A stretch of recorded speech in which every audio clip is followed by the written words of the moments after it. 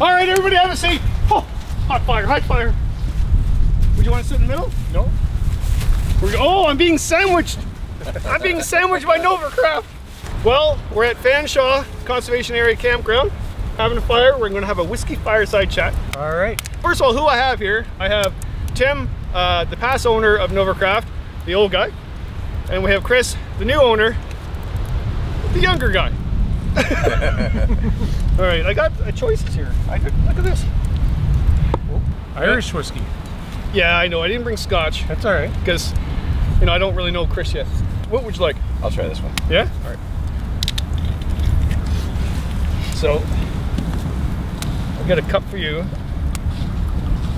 There you go. Thank you. And a cup for me. All right. And I just didn't know What you is could that? handle it. I'll just take the bottle. I'm not sure if he can handle it. I see. I'm the younger guy, but He just started. I'm still of age. Yeah, no, he just started this big, huge company that you built from the ground up. So, all right. Well, I'm going to ask you, Tim. Sure. So the idea is like now you sold the company, you've moved on, and you just wanted to retire. Is that it?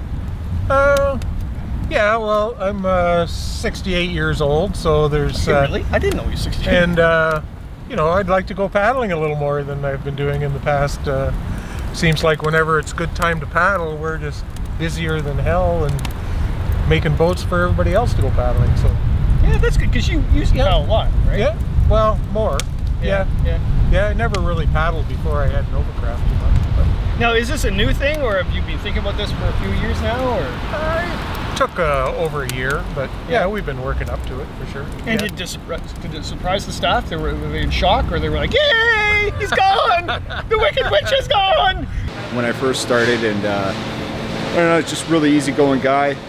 Doesn't take it too seriously, but at the same time, you know, he really wanted the best kind of canoes that we could build. So yeah, Tim is great. He's always willing to come back in the back and work with us, work on boats. I've never really had an owner of a company who's like that. You know, he's pretty down to earth and pretty relaxed. He never really gets worked up about too much, but he definitely has the best interests of his employees and the company in mind. The running question is, do you actually find him attractive? I don't know. I can't really say that though, because that's. Did you find him a very attractive man? I personally, he'd wear his hair just one way, and no, I can't say I did. No, but he's a good guy. Yeah. He's a bit too old for me, but maybe 20 years ago, maybe, yeah. Do you find Tim attractive? Somewhat. Yeah. So, all depends on the day, or? Yeah. Depends what he's wearing. Just a really nice guy. Yeah, totally. You know, I've made it made sure that the key people at the shop know what's going on. So you know, I think people have known for the last 3 or 4 years that it was being positioned or whatever, and certainly over the last year, like we told people when we were listing it, and when we had somebody interested, and so that's good. Everybody, because you don't want to just walk in one day and go, "Hey, I'm out of here. Here he is." Yeah, just throw them to the wolves, right? Oh no! It's not good for company longevity, and people like to be informed. So well, Novacraft's always been like that too, right? You've got to know everybody, and everybody's all connected. And, yeah, we try to be like that. Yeah, for sure. Look what I got! Look what I got! Is this Happy Camper coasters? Whoa! I need a little one. Cheers! All right, cheers. Here's to Novacraft, past and future. See, that's not bad. It's different. That's good. Yeah. I got a wee bit of an Irish accent after drinking that. I don't know why. Can I have some more, please?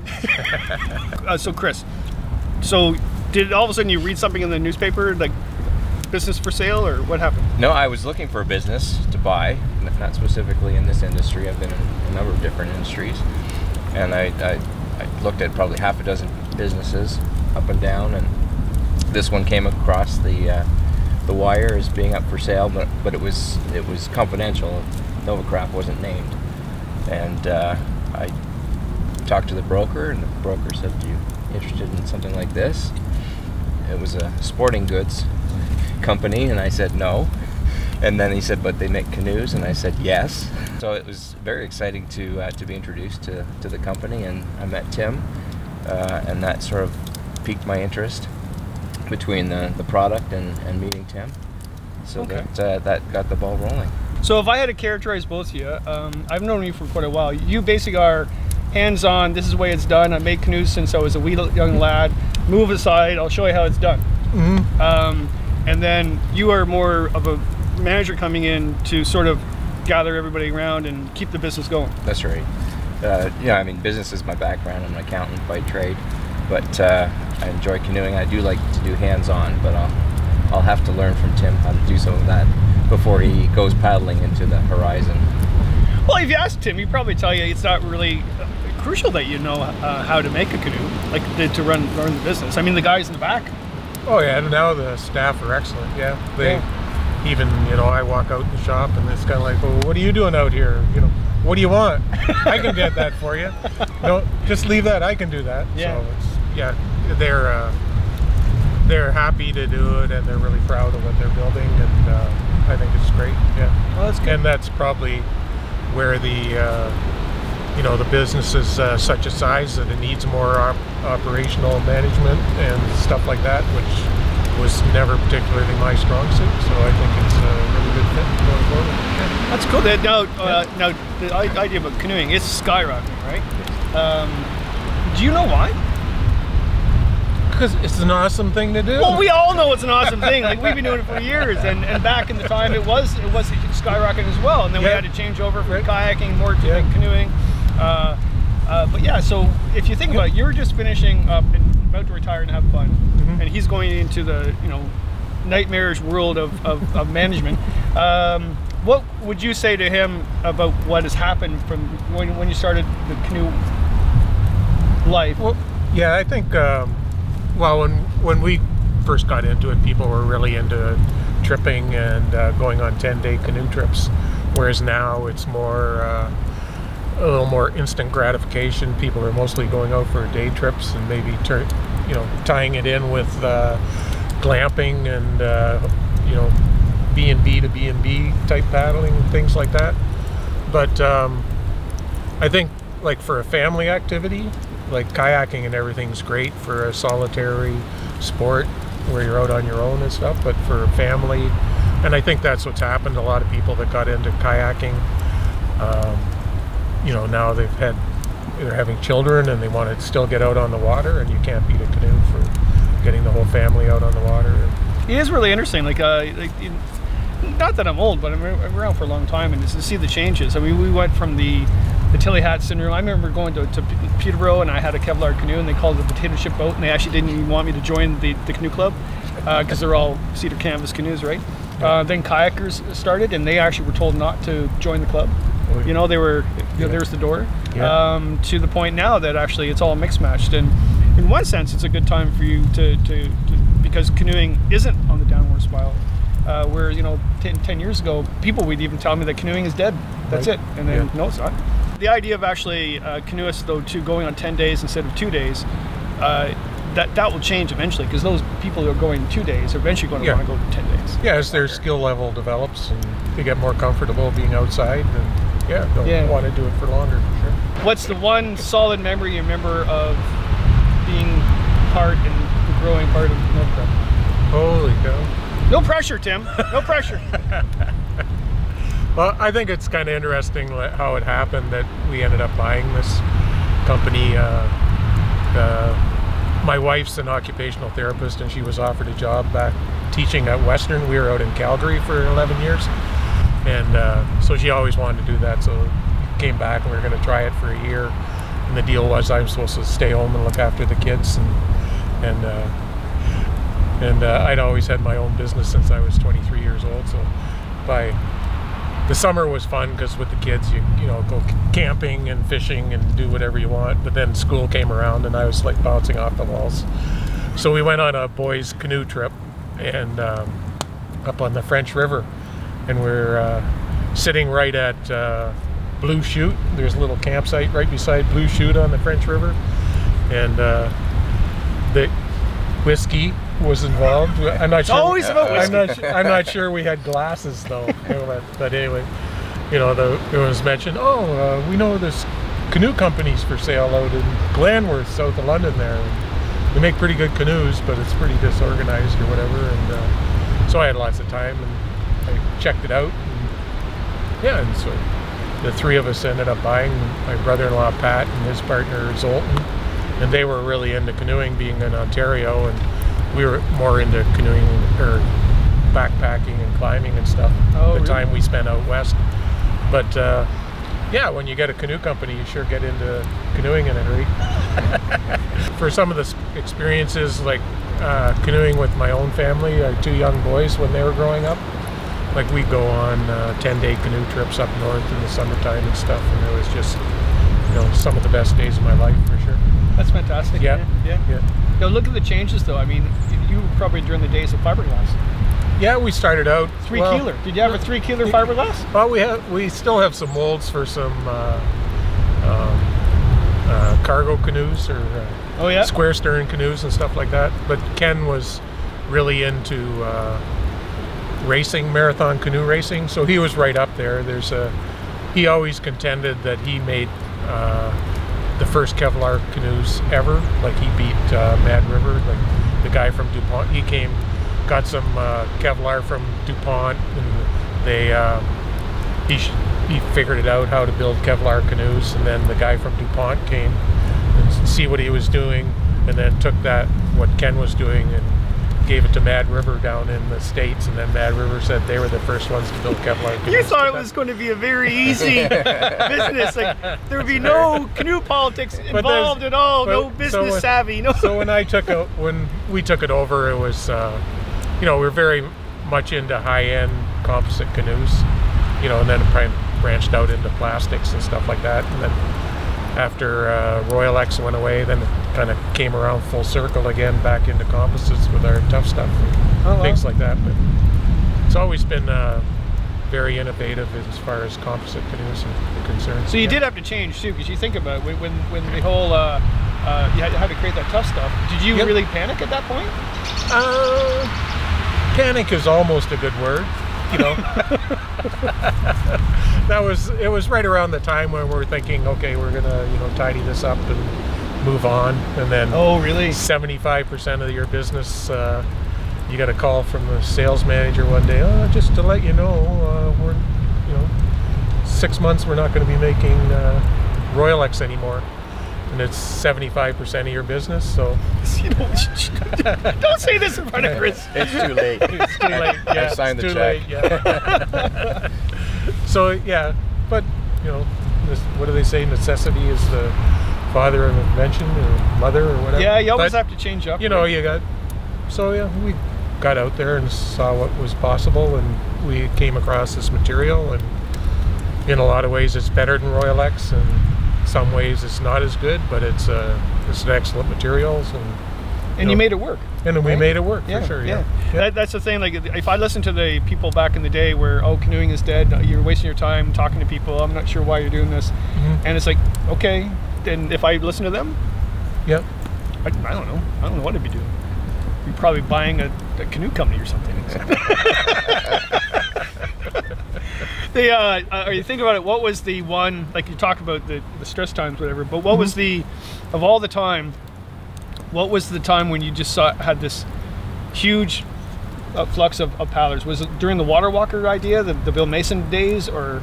Yeah, I think back in the 80s and early 90s, it was like we'd go to a show, and you'd be selling canoes every day, you know, and people would be walking in, you know, cash in their pockets, and you'd be going out of the show with, you know, your jeans are filled with $100 bills and stuff like that. And everybody was totally into canoeing, and they were really interested.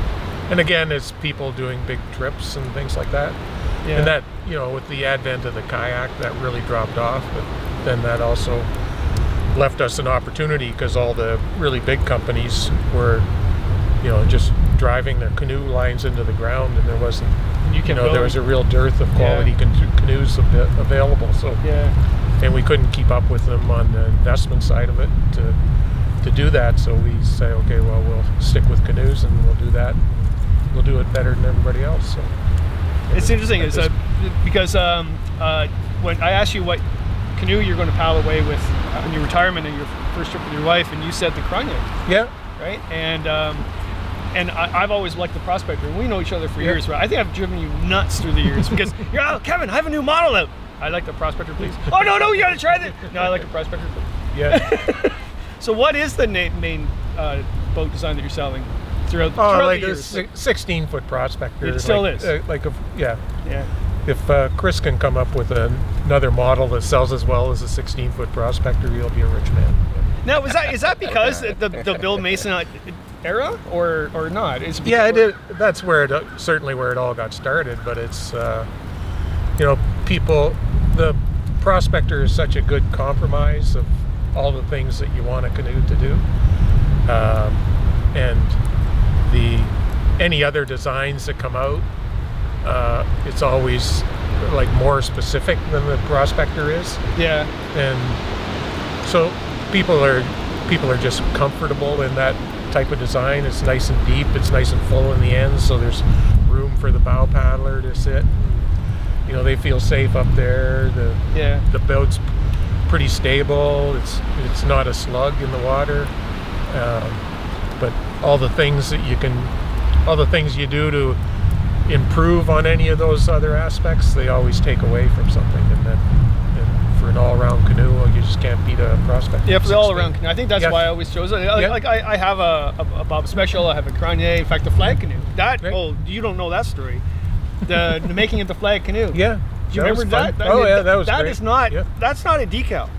I don't know how you did it. You embedded the design in there. Yeah. We had this fellow Jerry. Unfortunately, he's passed away now, but he was a great builder. Oh, he was an amazing guy. He came over from Ireland when he was 14. And that's why. Oh my God, that's why he's good. Cheers. Oh, well, Joe, you're empty. Which one we're having? Oh, this one. Yeah. Oh, and, sorry. Chris, the new owner. But he could wants another drink. I need a drink for this. He could do anything with gel coat, and he had so much experience in fiberglassing. And he built that. Did the gel coat work on that canoe, but it's just amazing. Like anybody can mask it and everything, but he would know exactly the right down to the second when you have peel that out that the edges don't break on the gel coat. And, everything stays really crisp and stuff. He was an incredible builder. Yeah. Well, the great story about that was James Raffin at the Canoe Museum at the time said, Kevin, we're going to create this thing called Paddle Day or. Oh yeah, National Canoe Day. Yeah. And great, fantastic. Can you help us with some media? I went, yeah. I'm gonna get you on TV, no problem. So I went to Nova grabbing to Tim. I go, you need to make me a canoe that's just bizarre, like something like Super Dave Osborne would have. And you did, like to see it. It's just amazing. So I showed up at the Canoe Museum. It wasn't James. James was the way to go, Kevin. But there were some other people that were very traditional in one sense, and they're like, that's not a canoe. I went. It is to me. I was on 8 morning shows in 4 days. Yeah. It was fun. And then nice too. Our rapport graphics got right on the design of it and stuff. And they laid out a really nice design. And that was a great project. Yeah. We also had the university kids, not kids, college. But, students. Oh yeah, they're students. They made up different designs and everything else. And, it was a lot of fun. Yeah. Never a dull moment. No. Yeah. Got to keep moving. So, any last words, Chris? I know you've been taking up the whole interview. Yeah, I'm sorry about Tim that. hasn't got anything. Sorry about it. He said he was retiring, but he just keeps poking back in. That's going on. Does he still hang around the shop? Oh, he's there all the time. Are you serious? Oh yeah. You know why? I made the mistake of buying lunch every day. So he comes around for the food. Free food. Well, you're on a fixed income, eh? Like stuff like that makes a big difference. That's just sad, Tim. Yeah. That's just sad. You're gonna be one of those people walking around the mall in the morning doing your exercises. Yeah. No, I don't think so. So I'm not knocking those people that do that. So this is good news. And it's funny, you would think the canoe world is this nice, pleasant people that all like going canoeing, but it's still a business. And what happened at Canoecopia, right? And I think people will curse this for me, but I think it's something that we should discuss. There was somebody going around Canoecopia saying that you guys were closing the doors, you're shutting the doors. I went, no, he's selling it because he wants to retire. And like, that's just wrong. Yeah. Like, I hope St. Peter has a word with that person up in the gates, for heaven's sakes. But no pressure at all. But none whatsoever. But there is the history you've had in the canoe world. You can say that there's some moments where you're like roll your eyes up, right? Yeah, there is. But that's one thing great about the industry. Like, people are mostly passionate about it, and they're not in it for. Well, like, everybody needs to live and everybody needs to make money, but they're not in it because they're gonna want to set the world on fire and make $20 million selling boats and things like that. You should be saying that. Generally, it's all too. I'm late. pretty sure he'd be happy with 10. He told me that I'd be canoeing more too, and before I signed. Now I can see I won't be canoeing more. I'll be making canoes so he can canoe more. That's hilarious. No, it's a great business, to be quite honest. I told that story, but basically because things do happen, right? And you get your backup for it, whatever. But in overall, I wouldn't be doing the stuff I do if it wasn't for, like, you think about all the, like, I go a whole big tour presenting every spring, and I've been doing it for years, and it's all done by sponsors. And then the other night, I just said, they're not really my sponsors, they're my friends. Like, I've known them for years. And they just want me to keep people going out so they can keep the business going. It's as simple as that. Right. And it's one of the nicest, easiest things to say to an audience. It's like, yeah, I know all these people, they're really nice, they help me out, they're helping you out, getting out in the water. Because if we don't get people out in the water canoeing, we can kiss wilderness goodbye. Yeah, for sure. No pressure, but if wilderness is depleted, it's Chris's fault. Yeah. I'll work hard at it. Well, cheers, everybody. Cheers. Cheers.